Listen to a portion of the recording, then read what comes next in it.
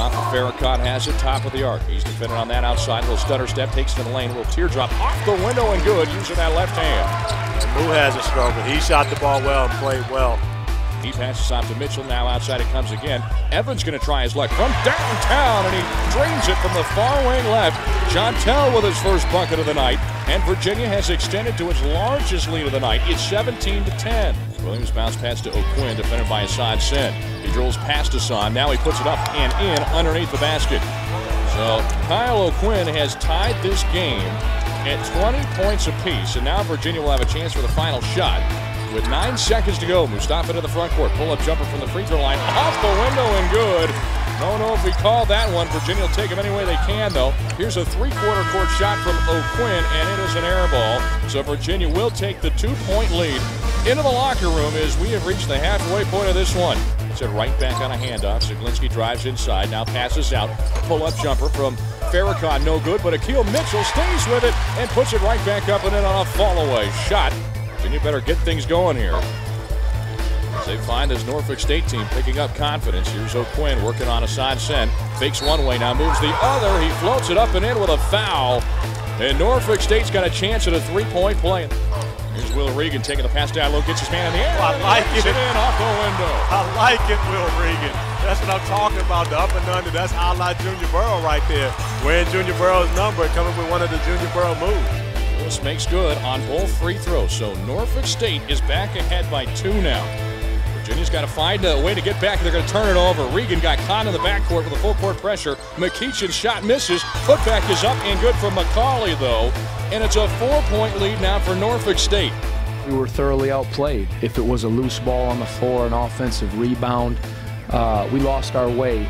And it was hard. You keep fighting. I did not expect to win that game the way it was looking. Jontel dribbles it between the rings, slings the pass far side to Harrell. Harrell pump fakes, gets his man in the air, now finds the opening, and calmly knocks down the jumper from 10 feet away. Upset big time in the brewing here. Norfolk State with the lead, but Virginia with the ball, trailing by 2. Farrakhan unloads from 3, top of the arc, and he drills it. A huge three-pointer from Mustafa Farrakhan has put Virginia back ahead by 1.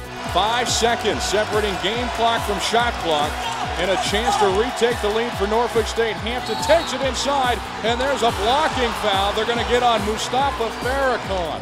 Second free throw is up, and it is good. So he makes good on both free throws. Sammy looking for help. Crosses over on his man. He gets a screen from Sene. Unloads from 3. It's off the backside of the iron. Rebound out to Harrell. He was fouled. KT Harrell was fouled 17 feet away from the rim with 5.7 seconds to go. He gives the ball a couple of bounces to tie the game. First free throw. Rims in and out. He missed it. That's okay. We only need one. We only need one. One gets us into overtime, or you got to give us an opportunity to tie this thing up. That's all we need is one. He's 3 for 5 now for the game. Second free throw on the way. It's up. It hangs on the rim. No good, but it's tapped in as Assane Sene puts Virginia back in front with 4.8 seconds to go. Norfolk State goes the other way. Pass ahead to Pauline. Three-pointer, a wild one, no good. Virginia will sneak, and I do mean sneak, out of this building with a win tonight.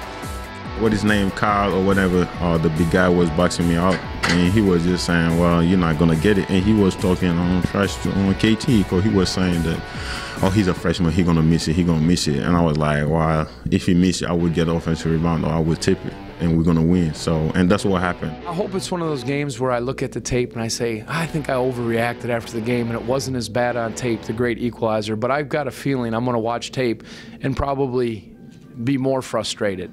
I understand how close we're playing this thing. You know, we don't, our margin of error, we say that all the time, but it's true. And anybody who doubts that, watch that game. And if you're struggling a little bit offensively, then you got to be close to flawless or really good in those other areas. And when those things unravel like they did and what we work on, that's where I felt like we took a step backwards in that way.